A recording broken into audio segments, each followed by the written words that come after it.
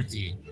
Listen to All About Safety with your Tito J. Ferrer, the professional lifting, rigging practitioners, consultants, forklifts, cranes, jacking, and crating contractors, giving safety tips for our day-to-day lives, making our way of life safe and accident-free. If you're thinking safety is expensive, try an accident. Call 0917-862-4995.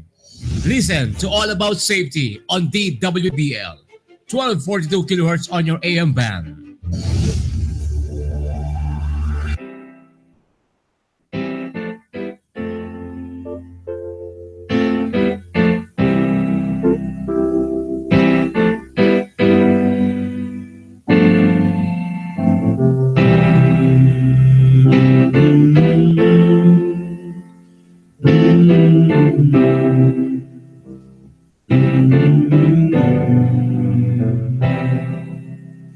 Sometimes in our lives, we all have pain, we all have sorrow. But if we are wise, we know that there's always tomorrow. Lean on me when you're not strong, and I'll be your friend. I'll help you carry on, for it won't be long till I'm gonna need somebody to lean on. Please swallow your pride.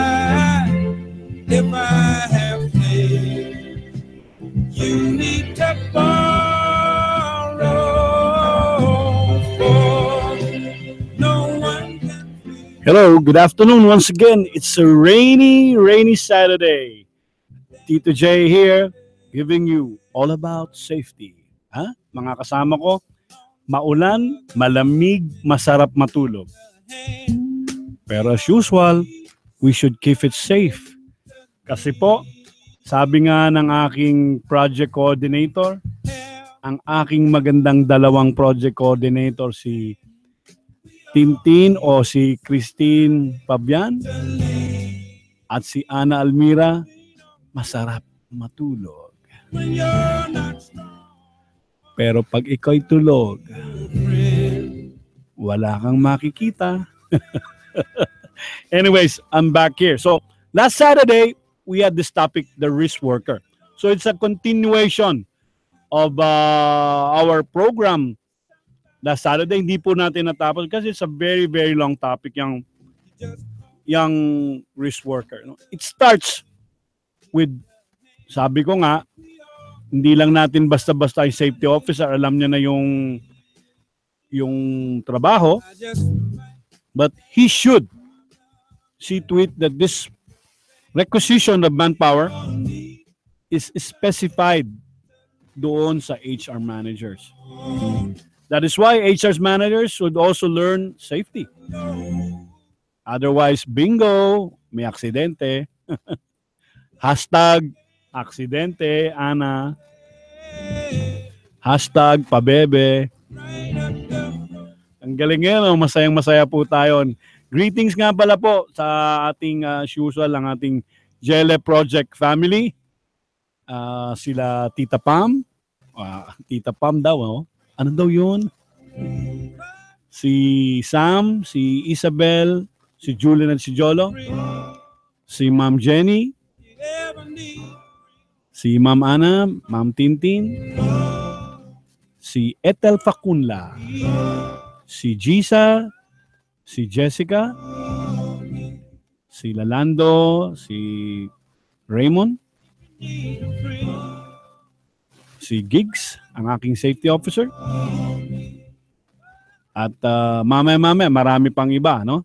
So binati lang natin, nahaba po tayo. Talagang mahaba itong programa natin. So ginagawa po natin na ini-spread natin ating program para hindi naman siya Kay Lola Amelia pala, alam ko naka-tune in. So, mamaya po, papakatugtugin natin at di patapos na po tayo yung ating paboritong kanta dyan sa Facebook. So, tinitignan po natin yung risk workers. No?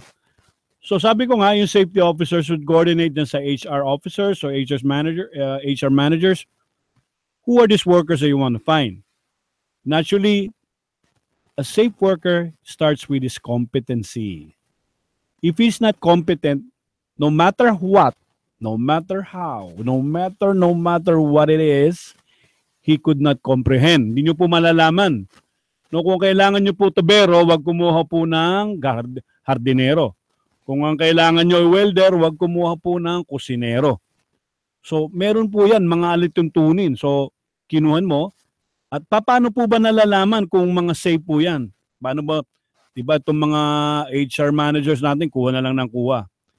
Kailangan po sila, meron silang NC2 certification. Kung di man, NC1. Para sa rigging, NC1 lang po. Di pa na-upgrade po ng test eh. So if the workers that you're talking to has this qualification, then he is already 50% qualified for the job. Now, if he has undergone test the training, in test na po, this safety issues, safety-related issues are being addressed. Like tulad po sa welding, kailangan po sinasabi naka-PPE. Even though po doon sa mga cookery o baking, sinasabi po doon may food safety to. You should do this, you should do that, you should do this. Naturally, starts po uli no, sa ating mga empleyado. No? Huwag pong kumuha po basta-basta na mabilisan. Kailangan po itong mga workers na to is fit to work. Meron po tayong kinukuha dahil sa kabilisan, they're not fit to work. Ano po ba yung mga example yan? They're positive for tuberculosis. They're positive for hepatitis. Naturally, you're living in an environment where there is a canteen and you would all be working, eating on lunchtime together. Sometimes our canteen workers do not wash thoroughly these utensils.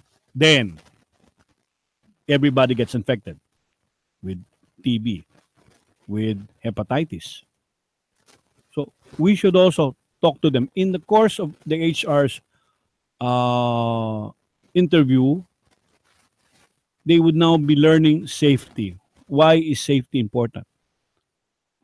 It is, again, as I've said, he should be competent, fit to work, knows the job. So once the HR department is brief and they have a meeting of the minds with the safety managers, safety officers on the requirement of the workers that they would need, then that's it. I believe we have one part or one first base is already solved. Second, risk workers are likely to have an accident if they would be using substandard materials. Right. For example, you would have a relief valve that would not work. And if they would not work, what would happen? Wow, that would be a catastrophe. Hindi ba po, Engineer Larry Cyril? I would like to greet Engineer Larry Cyril, the Vice President of Philippine Resins, Vice President for Administration. Diyan po siya sa Bataan. Good afternoon, Engineer Larry Cyril. Hopefully, you could be my guest again. So, imagine when there was a seminar that I attended in which Sir Larry was a speaker, he said there was an increase of pressure on this pipe, and naturally, there should be a relief valve. Sisingaw po yan. Diba?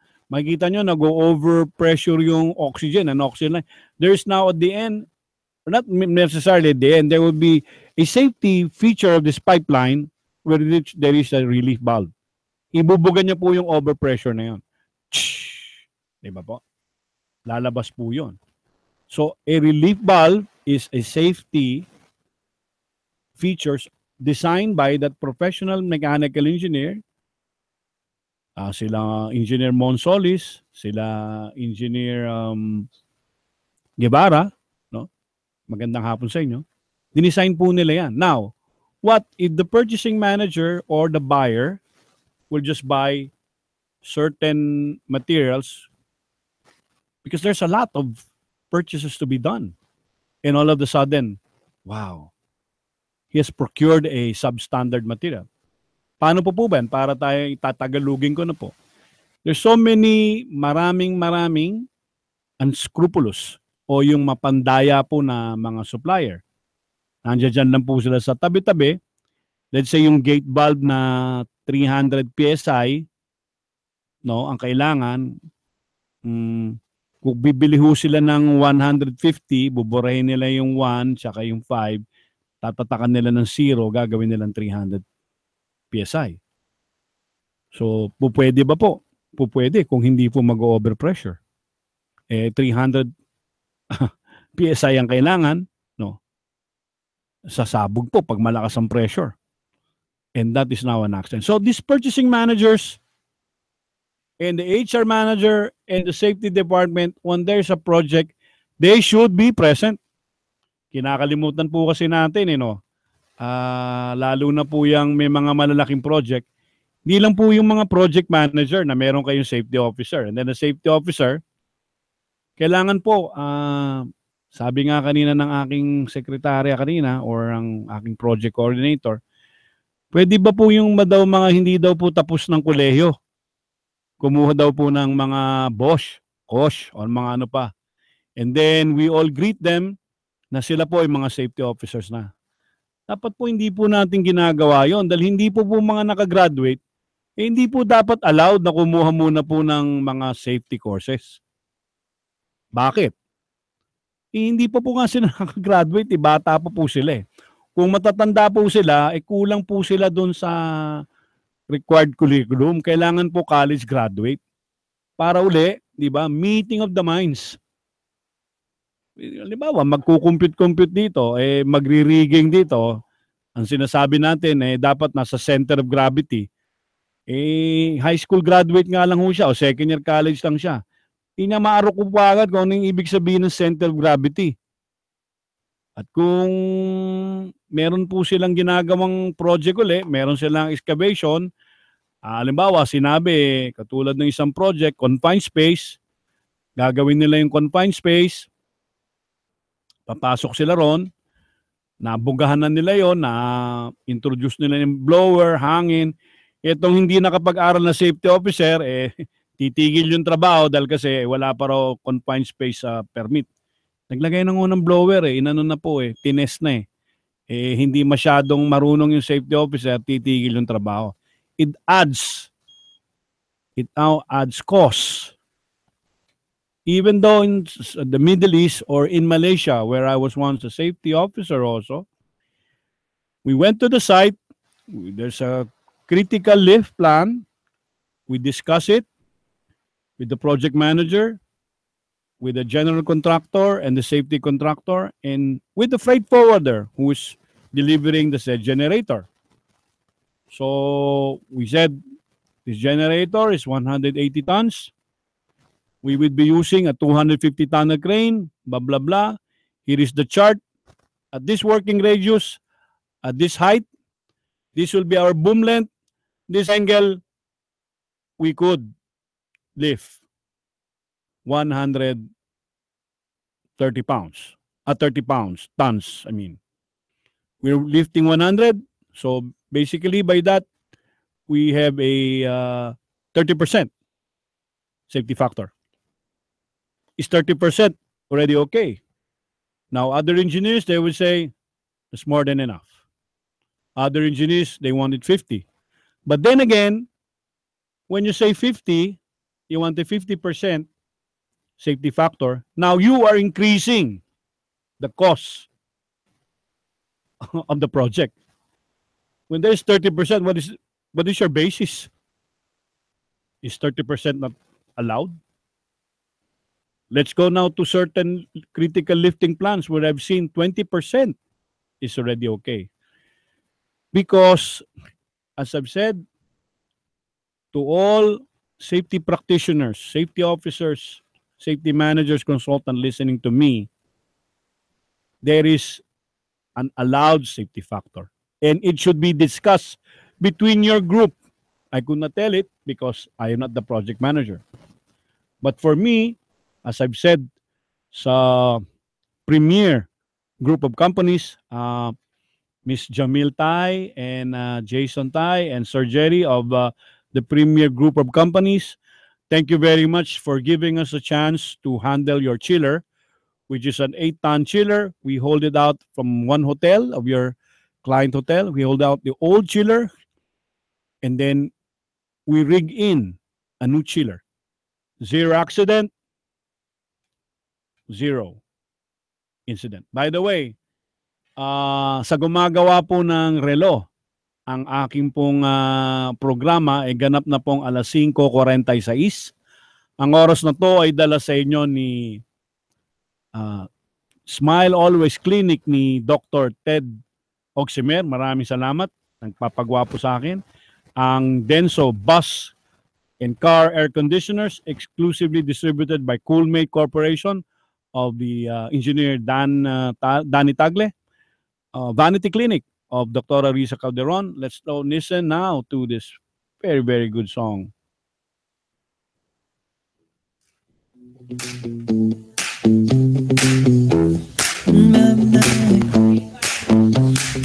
Oh no, see you walking around like it's a funeral. Not so serious, girl, why don't speak cold? We just getting started, don't you tiptoe, tiptoe. Waste time with the masterpiece, waste time with the masterpiece. You should be rolling me, you should be rolling me.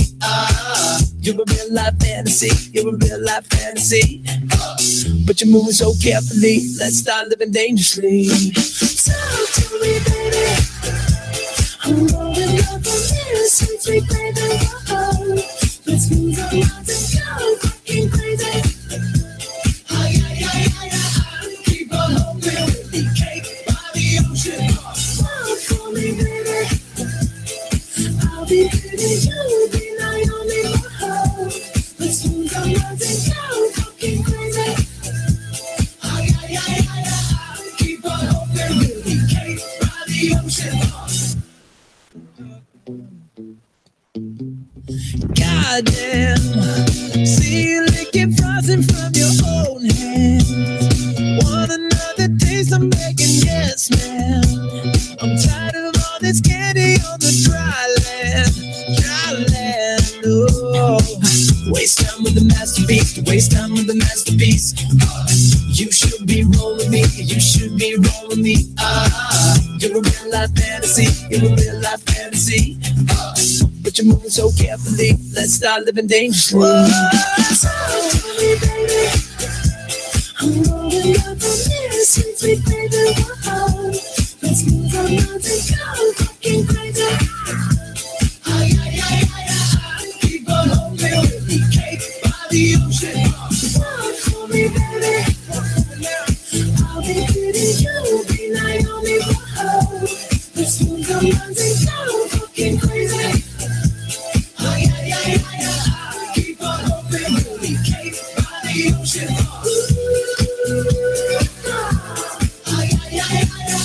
Keep on hoping we'll be cake by the ocean.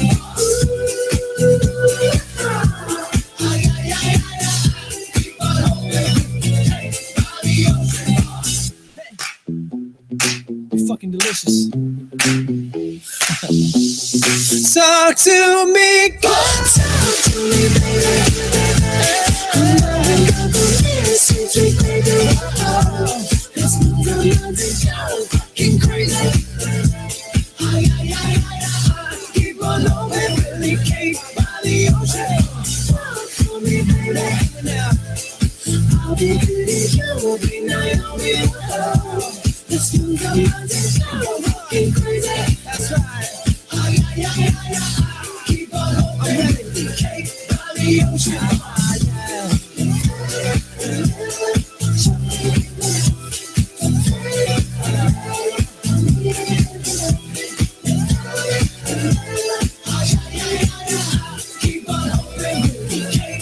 the ocean. Hello. Ang bilis ng oras. Ano? Enjoy na enjoy ako doon sa kanta ni Joloy. By the way, I would like to greet dito ang aking classmates sa industrial sa management engineering, no? Si Sir Perry de Marucot, no? Hello, classmate Perry. Kamusta ka na, no? Big time na po si Sir Perry de Marucot. He owns his own company. He's, I think, the president of the Rotary Club. So, meron po silang medical and dental mission para sa mga katutubong dumagat sa may Mount Puro, Cawalis, Antipolo. This is in celebration of the Indigenous Peoples Week. This is a project of the Rotary Club of Greater Anonas in cooperation with Pascual Laboratory, Lehal Parma, and Lloyd's Parma at Malbar family. O yan ha. Inbabati ko, kaklasmate ko po yan. I think 1977 or 1978, no? Kami po ay kumukuha ng management engineering, no? So, ayan po. Tapos tinuloy ko pa yung aking industrial management engineering. At tapos kumuha ko ng isa pang course na para po sa Pierre, para maintindihan ko kasi naging safety officer po ako dyan eh. So kumuha ko ng customs administration. So nagtugma po yun tungkol sa mga barko, mga batas sa barko, batas sa safety. At ulit, meron pa rito bumabati sa atin sa Facebook natin, si Sam Rosales.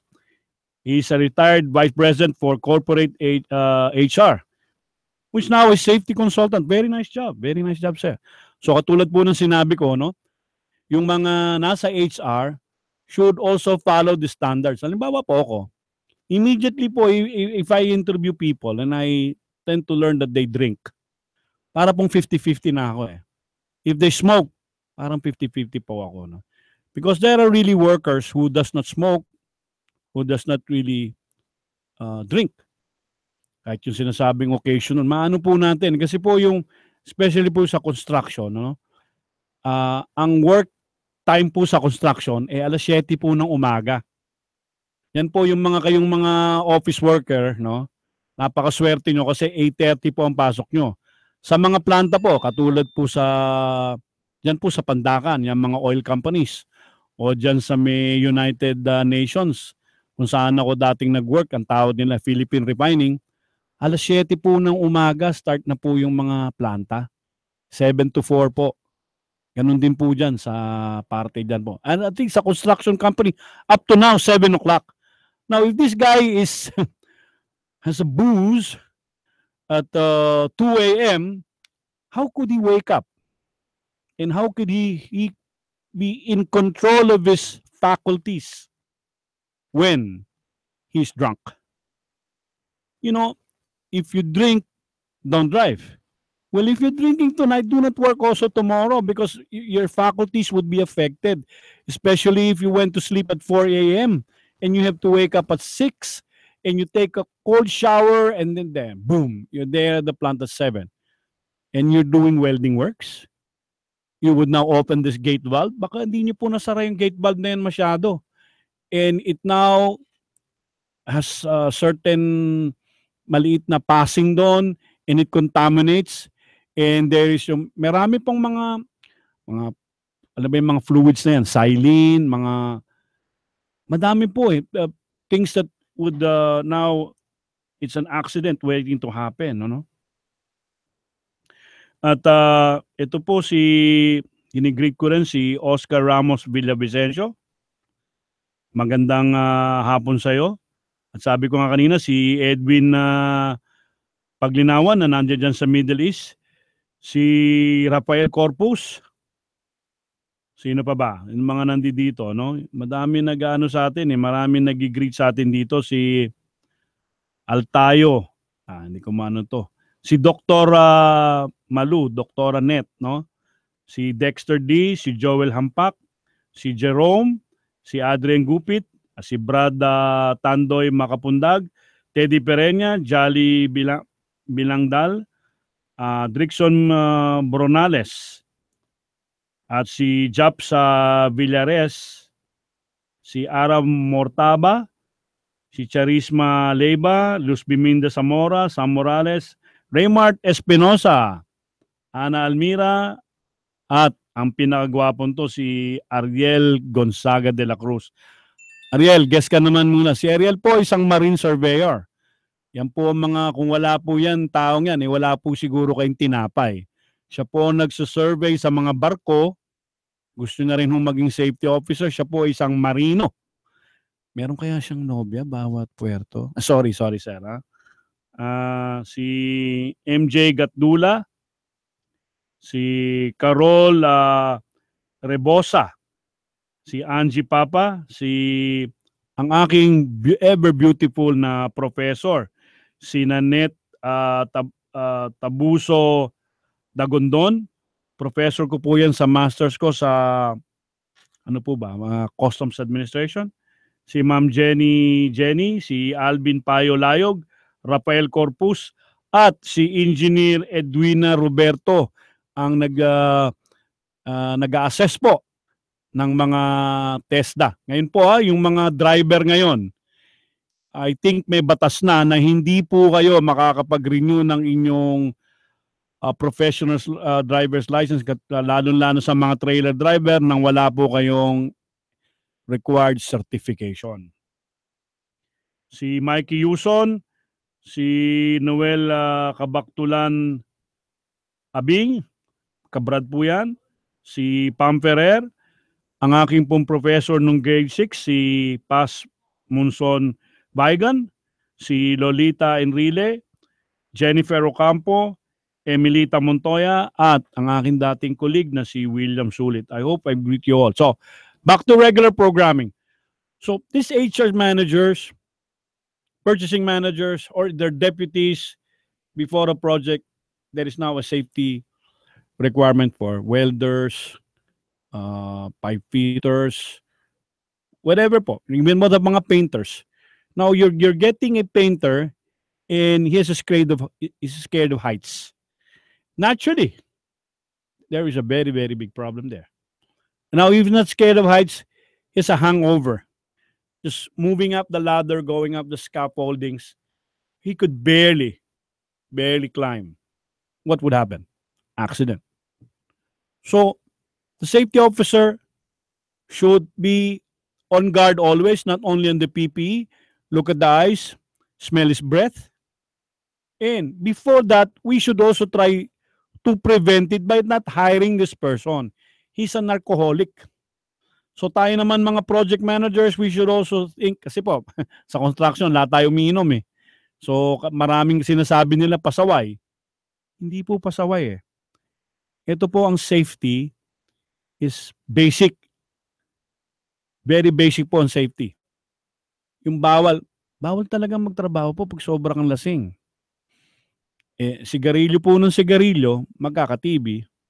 Alam po natin yan. So, laging nilalagnat tuwing hapon. Yung mga nagsasabing, nilalagnat ako, sir. Tignan nyo po, pa-x-ray nyo na kagad. Para po hindi tayo mahawa, hindi rin natin mahawa misis natin, hindi natin mahawa po lahat. So, pag yan po, taken into consideration, all of those people, now, we would have what? We would have a safe environment. So, titignan po natin kung meron tayong mga text, ha? Baka mamaya, meron tayong nakakalimutan. Madami.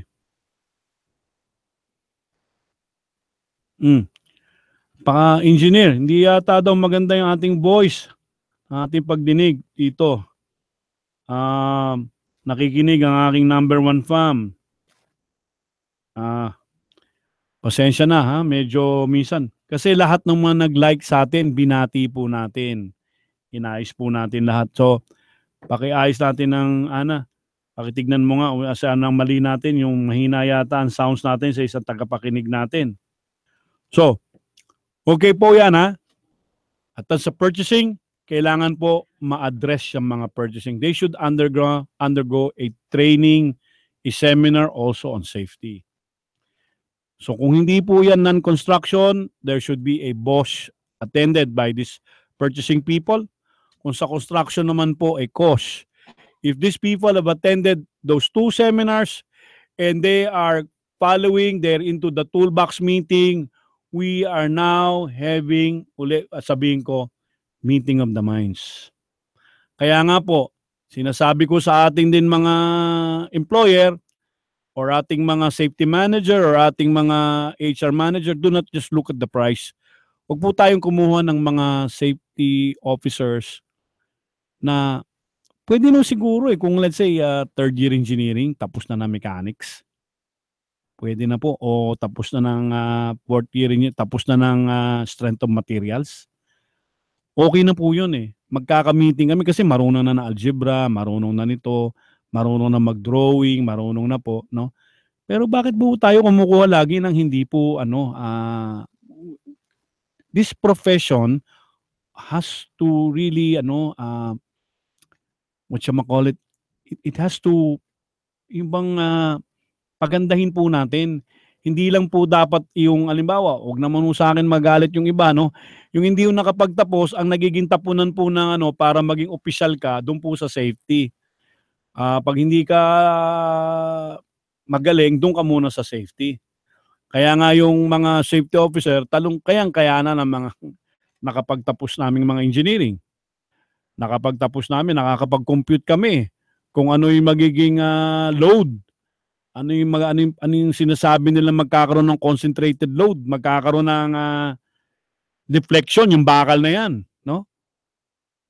Yun po, we have to really work on this. And by the way, sa mga gumagawa po ng oras uli na programa po natin, ganap na pong 6:02. Ang oras na to ay dala sa po sa inyo ng a certain smile ni Dr. Ted Oximer at Denso Car and Bus Air Conditioners, exclusively distributed by Coolmate Corporation, headed by the chairman of the board is Engineer Danny Tagle, and Vanity Clinic of Dr. Risa Calderon. We would now play this song again.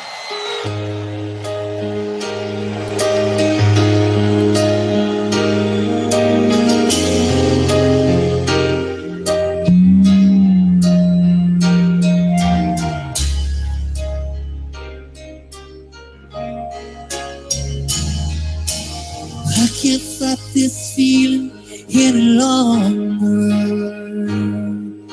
and yet I'm still afraid to let it flow. What started out as friendship has grown stronger. I only wish I had the strength to let it show. I tell myself that I can't hold out forever. I say there is no reason for my fear, 'cause I feel so secure when we're together. You give my life direction and make everything so clear. And even as I wonder how I'm keeping you in sight, you're a candle in the window on a cold dark winter's night. And I'm getting closer than I ever thought I might. And I can't fight this feeling anymore. I've forgotten what I started fighting for. It's time to bring this ship into the shore and throw away yours forever. 'Cause I can't fight this feeling anymore. I've forgotten what I started fighting for. And if I have to crawl upon the floor, come crashing through your door, baby, I can't fight this feeling anymore. Baby.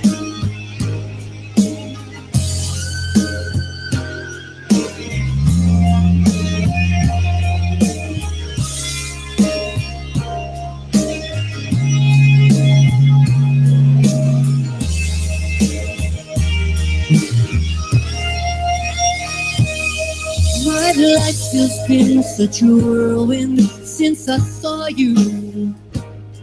I've been running around in circles in my mind, and it always seems that I'm following you, girl. 'Cause you take me to the places that alone I'd never find. Oh, and even if I want, I'm keeping you inside. You're a candle in the window on a cold, dark winter's night. I'm getting closer than ever. I'm mine. Then I can't fight this feeling anymore. I've forgotten what I started fighting for. It's time to bring this ship into the shore and throw away yours forever. 'Cause I can't fight this feeling anymore.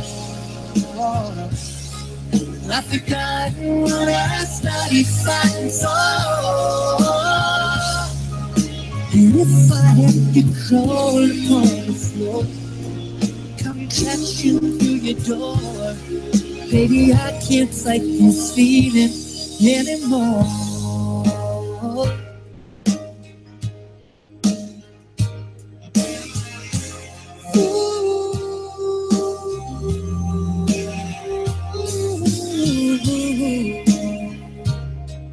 Baby, I can't fight this feeling anymore.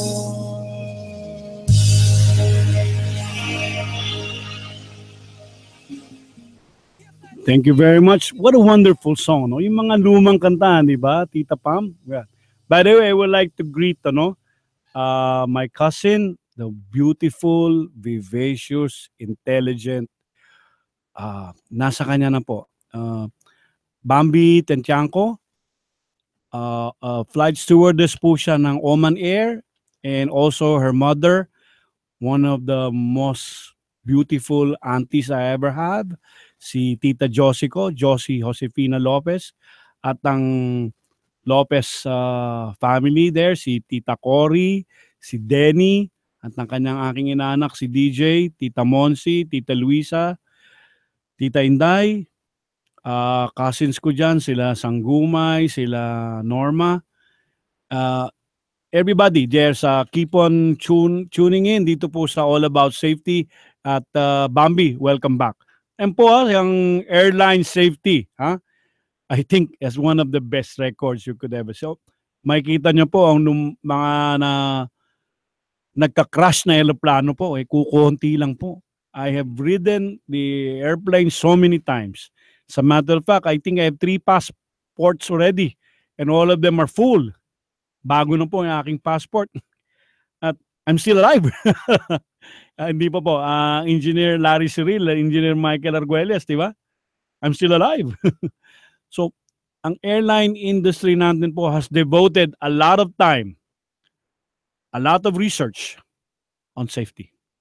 So, we expect also po the maritime people and we are the land base. We're working on the building. Wag naman po yung high school graduate. Wag naman po yung ordinaryong security guard lang. Nakakatapos lang po niya sa sa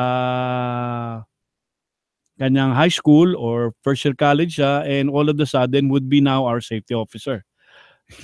Kami po ay nagsunog po ng kilay, nag-aral po ng safety, at sabi nga nila, wala pong meeting of the minds.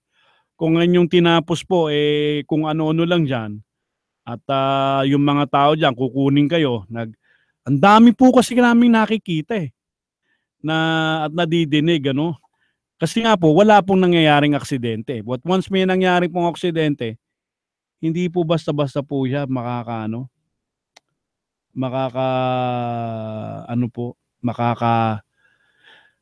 makaka-relate. And hindi po siya safety practitioner o hindi talaga tagasita lang po ng PPE. Hindi po dapat tagasita lang ng PPE. Dapat po, like po sa rigging, no? Kailangan po siya ay isang at least industrial engineer, mechanical engineer, chemical engineer. Hindi ko sinasabing registered, at least po graduate siya ron. To be able to comprehend ano po yung mga center of gravity, ano po yung mga sinasabi natin dito sa mechanics. No? And then, we are now faced with the situation that there are now obstructions uh, at the job site. I would like also to greet Engineer Hatch Perez of EE Black na aking earlier post ang aking pong predicament tungkol po dyan sa obstructions at meron pong mga drainage doon. Ano? So may mga drainage. So pwede ba pong mag-forklift doon? May mga sagot pong oo and hindi. Tatalakayin po natin yan sa susunod na programa natin. Hopefully, pag natapos po namin itong project na to, wherein which we were able to distribute the load, spread out the load, and that's it. Next ano na po yan. Ano? Yun po naman nagtuturo rin po ng mga rigging safety. Hindi lang po yan sa pag-angat, maglalagay ka ng sling, meron kang shackle, meron kang mga ito, no? May mga grade po yung mga sling, may mga breaking point. Once po you put it at an angle here, you put it at an angle of 60 degrees, it is you're losing a percentage po. When you have a 45 degrees, you're losing much more on your slings. And when you have 30 degrees, you're losing again. So, is this allowed? So, I would answer all of those questions again on the next coming program. It would be again now slinging. We would now have some sort of slinging.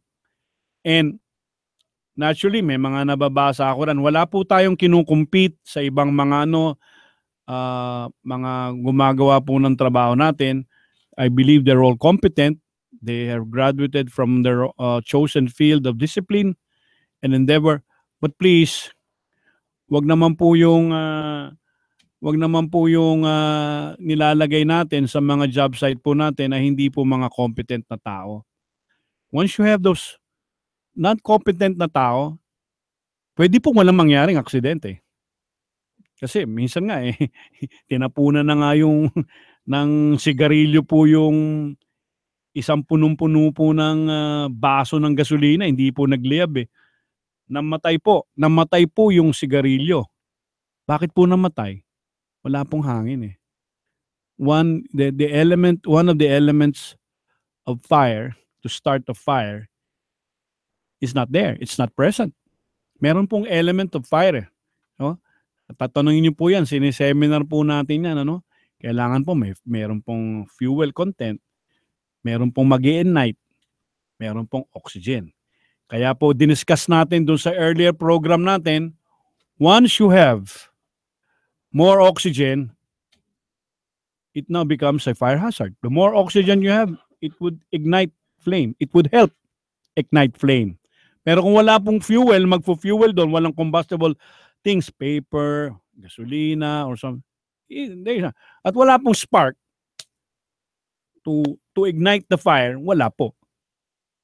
So, ayun po, komplikado po ang safety Hindi po yan na ang safety po na mag-aaral lang kayo ng safety. Ito namang mga nagbibigay po ng mga training seminars. Wag naman po tanggap ng tanggap.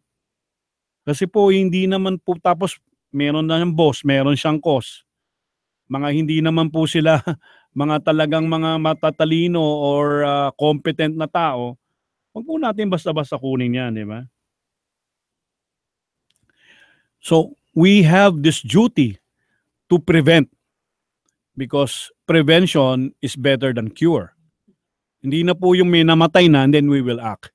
And as I've said, on a rainy Saturday, it's 6:15. This hour is brought to you by JLE Project International Inc., experienced riggers, creating contractors, power excellence. And if you think safety is expensive, try an accident. And I would like to play the song. This, Pam, this is your request.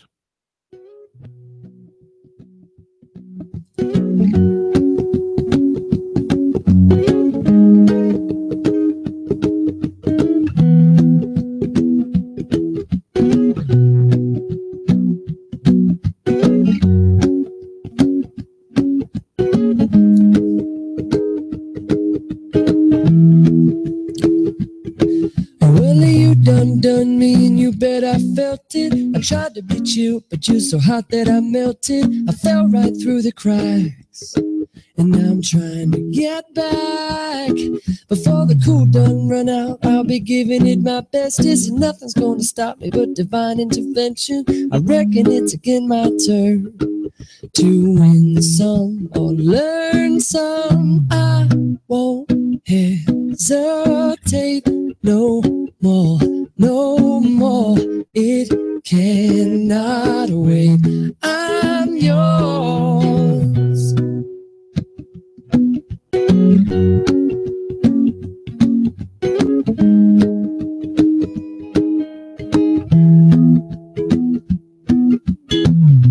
Well, open up your mind and see like me. Open up your plans and damn, you're free. Look into your heart and you'll find love, love, love. Listen to the music of the moment, maybe sing with me. A la peaceful melody. It's your God-forsaken right to be loved, loved, loved, loved, loved. So I won't hesitate no more, no more. It cannot wait. I'm sure there's no need to complicate. Our time is short. This is our fate. I'm yours. I love my job. I really love my job.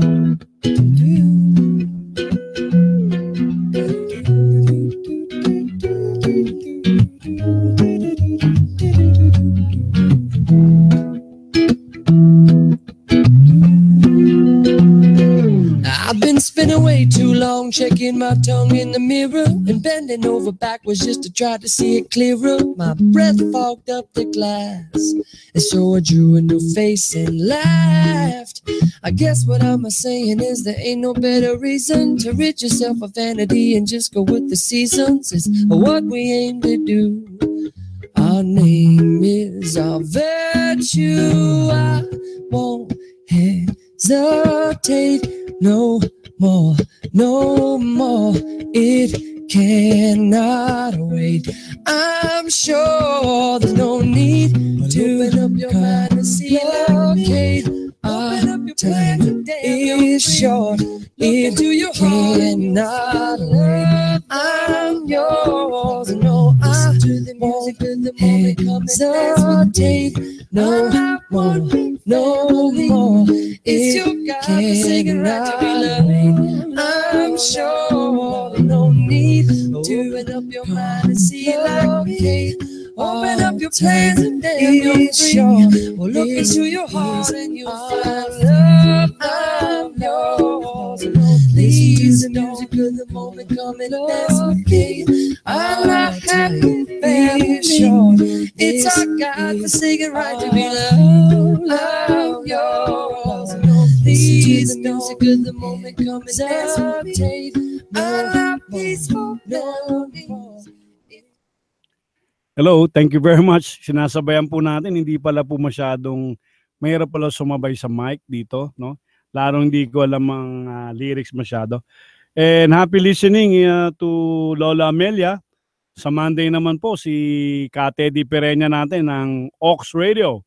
Nandito naman po siya. Magaling na kaibigan natin yan si Kate Di Pereña. So, back to regular programming po natin. No? May nag-text dito, hiring pa po tayo.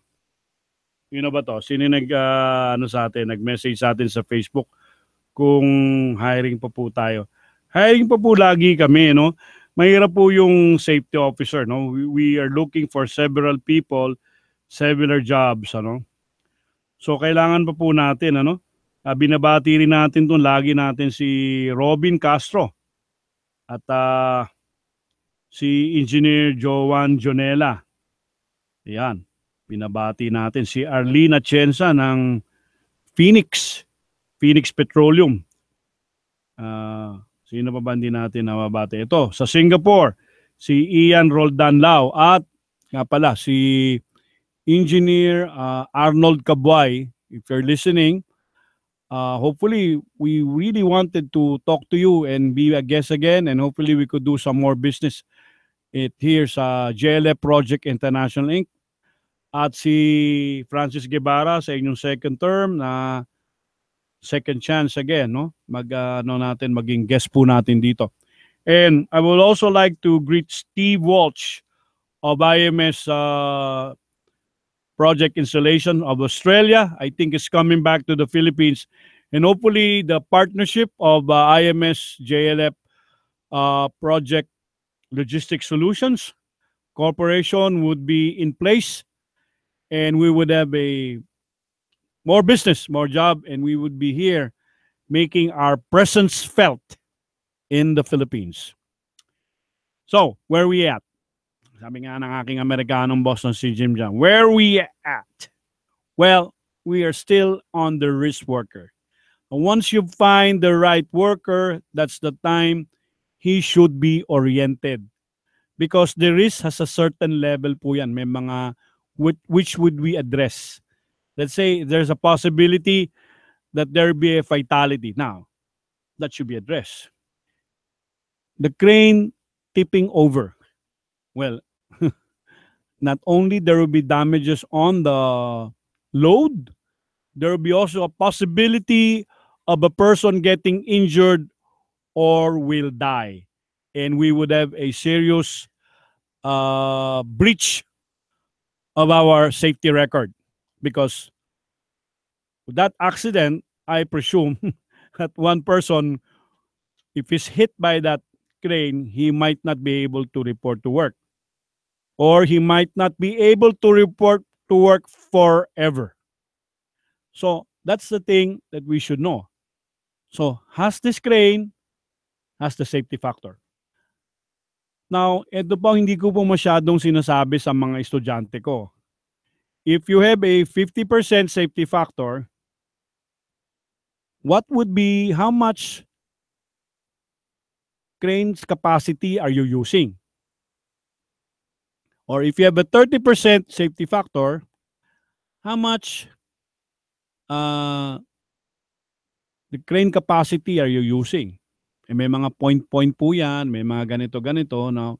May mga boom pa yan, puro point-point. Saan po natin ginagamit, di ba? There was a time I was in a certain place and they asked me, they told me, engineer, di ba po habang tumataas po yung anong yan, yung crane na yan, mataas ang boom yan, you lose the power? Sinabi ko po mali. Again, sa aking mga listeners, once you have a boom and you're rising up, does it always follow that you're losing capacity? You are now decreasing the crane's capacity when you're sinesenyas nyo po na boom up.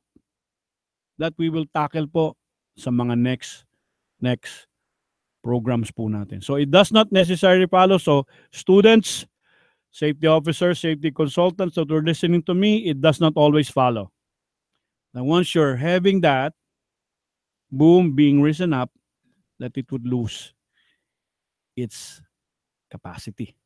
Now it decreases its capacity. The right word, it decreases. So yan po ang aking po masasabi. So it's again 6:25. This hour is brought to you by JLF Project International Inc. Experience, competent riggers, one of the best crating contractors in the Philippines right now. They do standard crating, barrier packing with vacuum sealing. They install shock watches to monitor if your cargoes have undergone rough handling. And they're also experienced out of gauge or heavy lift cargoes. Just call on JLF Project International Inc. 0917 862-4995.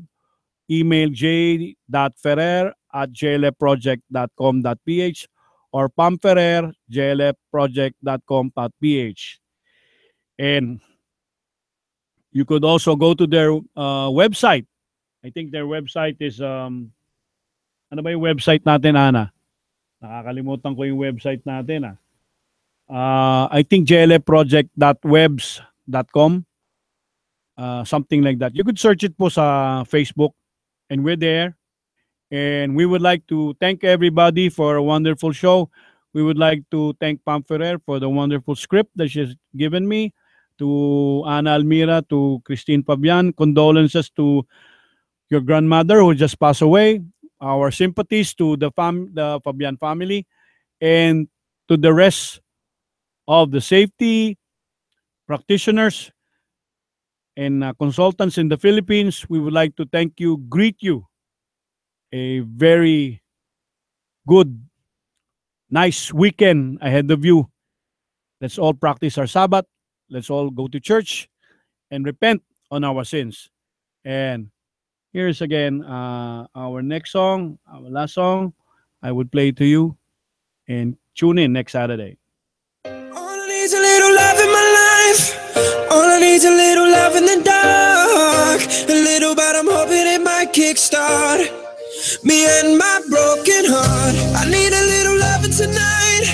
Hold me so I'm not falling apart. A little, but I'm hoping it might kickstart me and my broken heart. Yeah. Shotgun, in at my heart, you got one. Tear me apart and there's some. How do we call this love? Oh, oh, oh. I tried to run away, but your eyes tell me to stay. Oh, why do we call this love? Oh, oh, oh. It seems like we've been losing control.